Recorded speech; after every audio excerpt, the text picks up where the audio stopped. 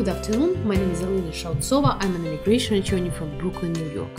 In today's video, I would like to provide you some updates regarding the new bill that aims at fixing the situation for dreamers or DACA holders.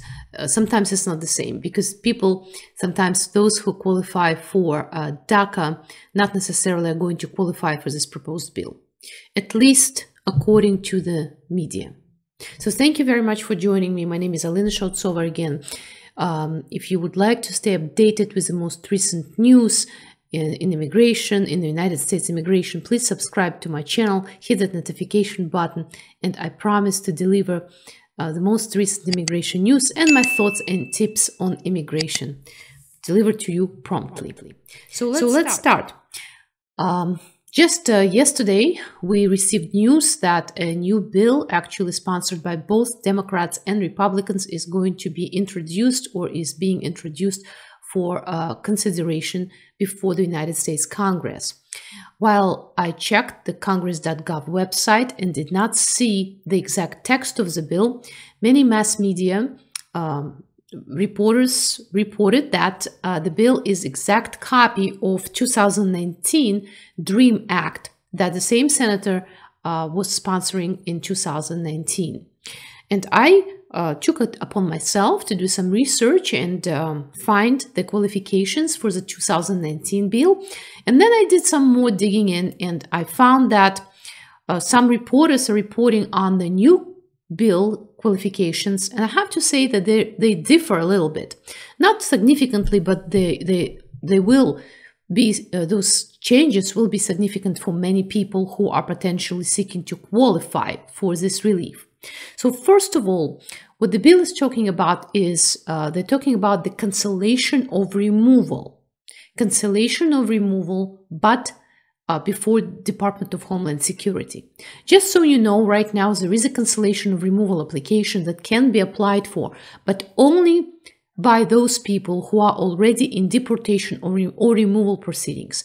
So this bill is, of course, for narrow group of people, for young people, and it's designed for to cancel the removal and obtain and be provided a green card. So basically, if a person's application is going to be granted, his or her removal is going to be canceled, and the person is going to get a green card in the United States. And I have to tell you that in 2019, these were the qualifications, main qualifications. So first of all, a person must have been younger, or supposed to be younger than 18 at the time of the initial entry to the United States. Then the person was supposed to be not inadmissible. That's a general requirement, the same as in this new proposed bill. Would have to meet educational requirement. Again, the same as in the new bill. Educational requirement would be the high school diploma or be right now enrolled in a high school or GED program, or the person would have to have a GED equivalent, right? So the education requirement and background check is basically the same. But what's interesting is that the bill of 2019 would require a person to demonstrate that he or she has been continuously residing in the United States for 4 years prior to the enactment of the bill, right? So those were the main requirements. But check this out. When I researched the new requirements of 2021 bill, and again, I might be not accurate in my research because I based this information on reporters that supposedly have earlier access to the text of the bill because they work with the congressmen. So the new bill of 2021 says that a person would have to demonstrate that he or she was 16, not 18, at the time of the arrival, would have to show 5 years, not 4 years of continuous presence in the United States, would have to be between 12 to 35 at the time when the bill is enacted. So the cutoff age would be 35 at the time when the bill is enacted. And Of course, there are those common requirements with the 2019 version is the educational requirement and lack of serious criminal convictions. But now, what I want to call your attention to is that age cutoff requirement from 12 to 35 years old. Right now, a person can file for DACA, the first-time filer, if he is about 38 years old. So it seems that if this age cutoff requirement is accurate, as reported by the media, a person currently will be able to file successfully for DACA, but will not qualify for this new bill.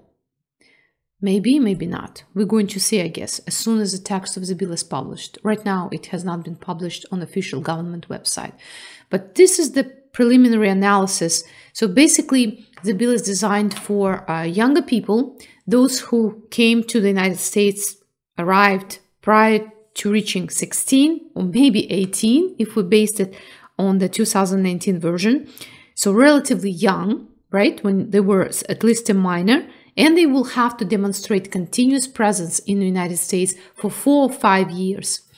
And this is an interesting point. I guess it will depend on the final version of the bill. Will it matter if the person left the United States for some time? Will it matter if the person never applied for DACA?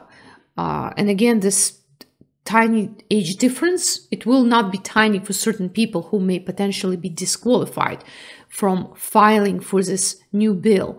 If the cutoff age is 35, as I said, as reported by the media, then those people who can still file for DACA for the first time will be cut off from this bill. Now, the good news. The good news is that the main sponsor of the bill stated that he is willing to pass this bill as a part of the larger immigration reform. So it's very important because it means that it's just the first step towards achieving that equality and justice that was promised to the immigrants in the United States. Okay, so these updates about that bill, hopefully you find them useful. Please subscribe to my channel, hit notification bell, like, share this video, and I hope to see you soon.